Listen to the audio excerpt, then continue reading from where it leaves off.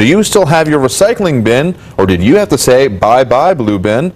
Rick Cabrera tells us why some are feeling blue over their blue bins in this ABC-7 Listens.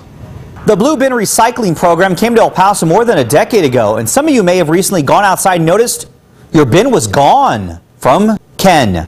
I received a door tag this morning after recyclable trucks went by.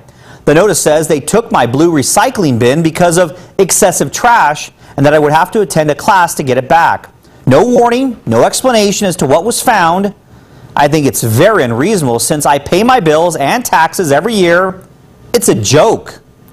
We actually reported on this last month, and on October 25th, the City of El Paso's Environmental Services Department started what it called a recycling bin audit in a, quote, effort to decrease the amount of trash found in recycling bins and save taxpayer money.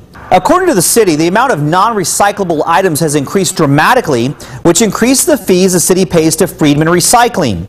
So crews have been checking your blue bins, and if it was determined the majority of its contents was non-recyclable, your bin was taken away, and you can only get it back by taking a free recycling class. City spokesman Rick Isaias told me there's only been one class so far. It was held at the Municipal Services Center, took an hour, and about 10 people attended.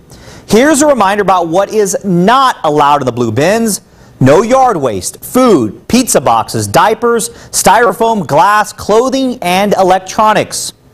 For now, another audit isn't planned, but better safe than sorry. Rick Cabrera, ABC-7 Listens. Thanks.